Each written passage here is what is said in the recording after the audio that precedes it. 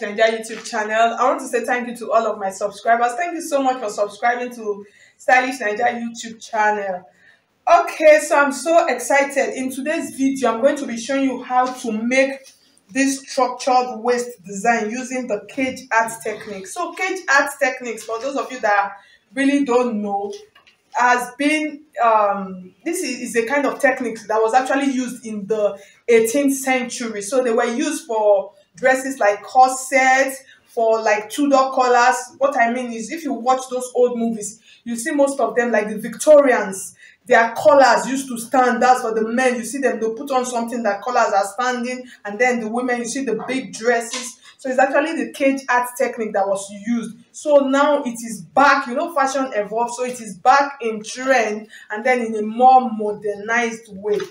So for this and design, so you could see the design was actually added on the sleeve part. So you can use it on the sleeve part to make a structural statement on the sleeve and then on the waist. So today we're going to be working with the waist one, which has really been in vogue. If you are on Instagram, you will see them in most dresses. So we're going to be making use of our boning for structuring, to stand it, and then we are going to make use of our satin, and then we're still going to add interfacing to make it stand, and then that interfacing is what will close up the boning, that you will not see the boning lines on the outer part.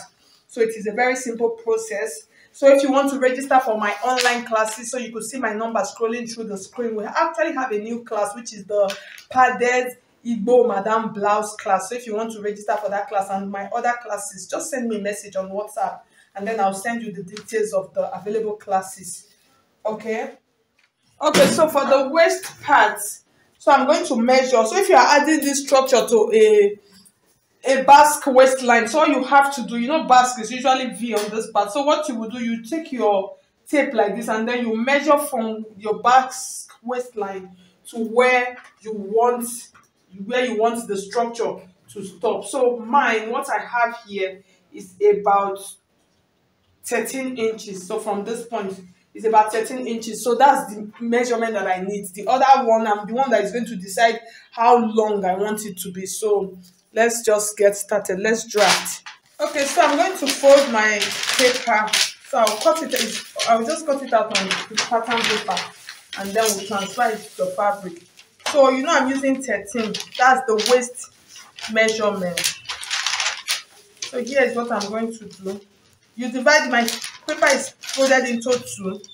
So my 13 inches, this is my 13 inches. When you divide 13 into 2, you are going to have 6.5. So this is my 6.5. So I'm going to add, because I'm going to sew and turn, I'm just going to add about 1 inch to it. So this is where I'm stopping. The next thing, I'm going to measure the length of my structure. So earlier on, I tried out something. So this is the length that I used.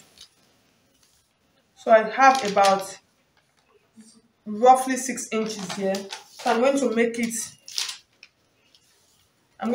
7 inches. Why I'm going to make it 7 inches? Because the top part, you are going to attach it and then you close it up with applique.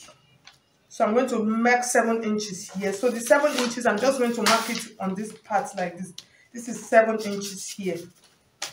And then I'll come to this part like this. So for this part, I'm going to slant it into this part. So on this part, I'm going to use about 3.5 inches here. So that's from here to here is 3.5 inches like this.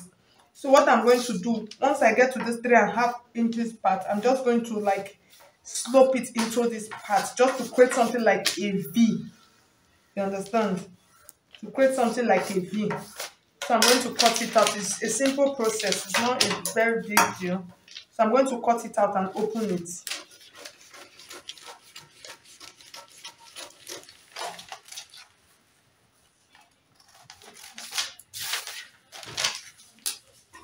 So at the end of the day, you see what I have.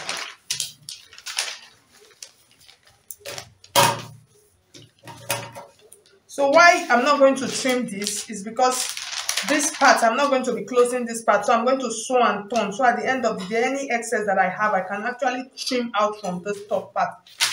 So the next thing, let me cut out my fabric. So I've finished cutting. So I'm going to start stitching now. So what I'm going to do, I'm going to stitch so I'm using Regelin boning. So I'm going to stitch it. So I'm just going to come up with about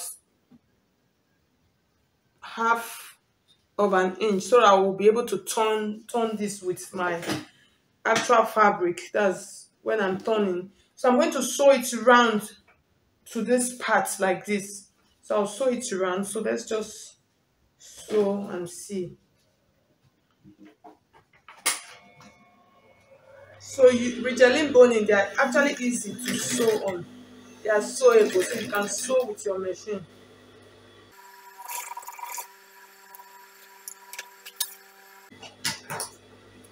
So I finished stitching this part, so I'm going to cut. So this part escape, I'm going to stitch it back. So the next thing we are going to do, we are going to stitch. So I'm going to cut out 3 pieces that I'm going to use to like balance. You know, it is a cage art that I'm going to use to balance it like this. So I'm going to cut 1, and then the next one is going to be on the center like this. So I'll make sure that I'm leaving half of an inch on top, because so that I'll be able to sew. I'll have space to sew. And then this is the 3rd one.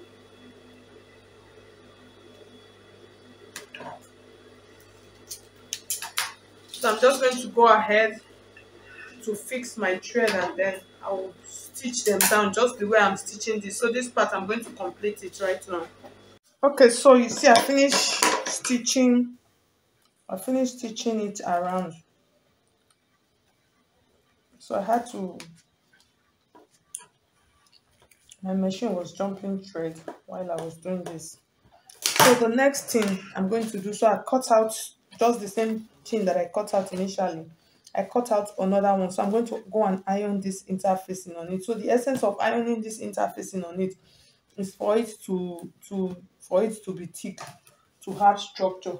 So you can decide to double your fabric, because if you notice on the right side, this part, you will not even notice it unless you watch it closely. That's when you will see that it has those lines. So what I'm going to do now, I'm going to go and iron interfacing on this. So with this my interfacing, so after ironing the interfacing, I'm going to place it like this, and then these edges that I opened up, I'm going to sew it and turn it.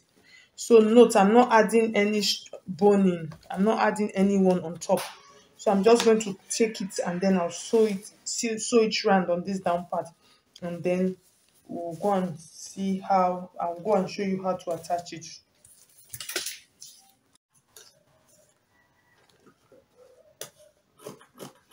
So I finished stitching them together.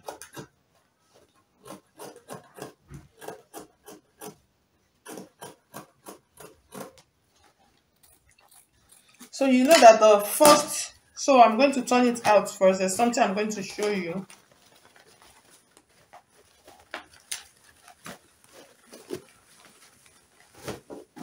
So you see, when you turn it out, you know this other piece, I told you that we're going to double it. So one has interfacing, the other one does not have interfacing. So I think I will advise you to interface the both of them.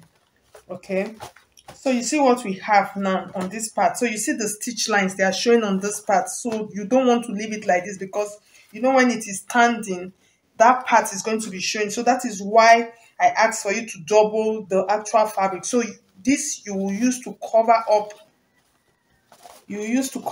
that part. So you see how it is looking now. So when you cover up, so you see the way the inside is looking.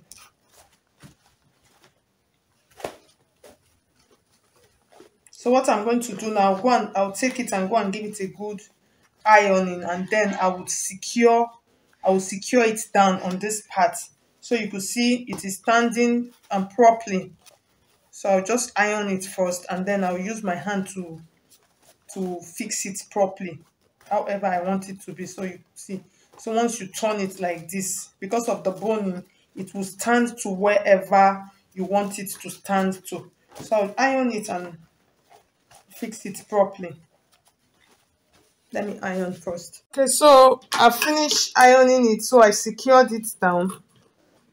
So I'll take it back now to my machine. So I'm just trying to trim to the table, and let me show you how it will look like on the mannequin. So let's try and attach it on the mannequin. Okay, so my mannequin is actually a plastic mannequin, it's not a pinnable one. So from this under part, you can just secure it. So you have two ways. If you don't, if you want to add an applique, just like the one on the picture, it was actually fixed. So you are going to fix it like this. So you are going to use your needle and your thread to fix it. That's, you just stitch it. So once you stitch it, because of the boning on it, so it stands. So once you, after stitching, you can see it without even any attachment. So you see it standing. So you can just from this part on your basque waistline fix it to the back where you want it to be. That's one option. And then when you are done, this rough edges, you are going to cover it up with an applique. But if you don't want to cover it up, you can hide it. You can decide to fix it from the under like this. So as it is still standing, you stitch it from this under. So when you stitch from this under part like that, it's going to cover up. So this, you can actually use it for the one of the sleeve. What was actually cut out is not this kind of curved one, but a more straight one that was used on the sleeve part. So anyhow you want to cut it depends on the design that you want to do. So this is just like a concept to give you an idea of how these cages are being done. So if you find this video helpful, I wish my mannequin was pinnable. I would have loved to really pin it. So I like the structure, the way it is standing on like this. So thank you so much. If you find this helpful, I would appreciate. So you see this part that I was telling you. So you see that on this outer part, the boning structure is not really, it's not even obvious. You will not even know that bonings were added. You'll not be wondering why is it standing like this, but bonings are inside. So thank you so much. I'll see you in my next video, in my next class rather. Thank you so much.